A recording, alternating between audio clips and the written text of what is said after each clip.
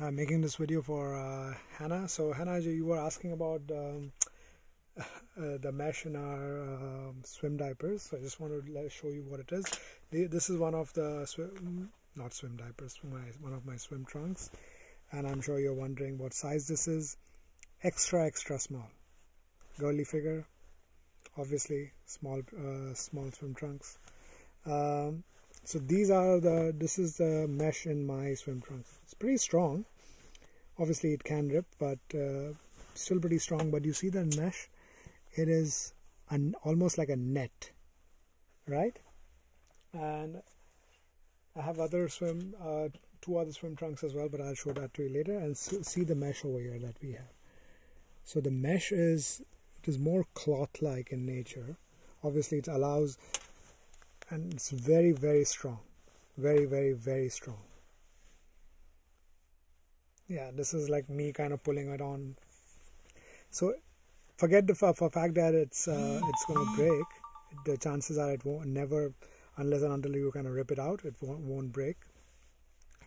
But apart from that, the mesh in itself is much softer, and the chances of it ripping is much lower. And why? Because it's more of a cloth-like material.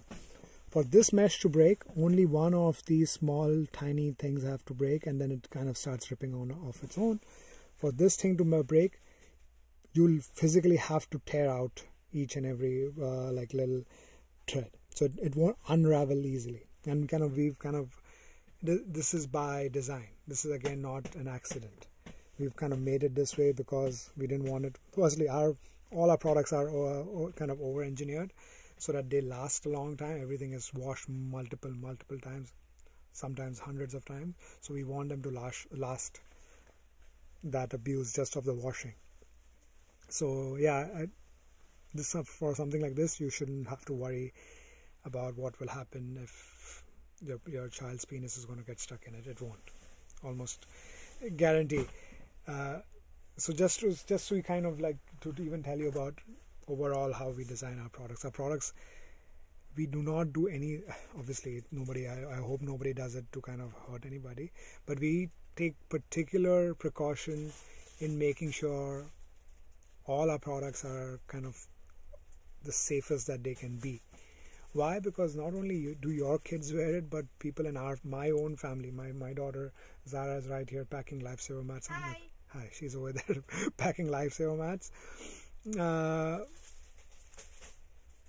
And so basically our own kids wear it as well. So in theory, I would care less about anybody else's kid, but I would be damned if I don't care about my own kids or people in my own family. Just so you know that if we were to find out that any of the product caused even like a little scratch on a child's body, I would burn it myself to the ground, because money be damned. I don't. I hope you know that much about it. Sorry about the rattling. That's okay, Zara. Do whatever you need to do. Yeah. So these are the other swim shorts I have. This is again pretty strong. The idea being, I just want to show you that these are they are like a flatter fabric. All of this is another swim trunks that I have. This is more of a netted fabric. See, there's a lot of give to it as well.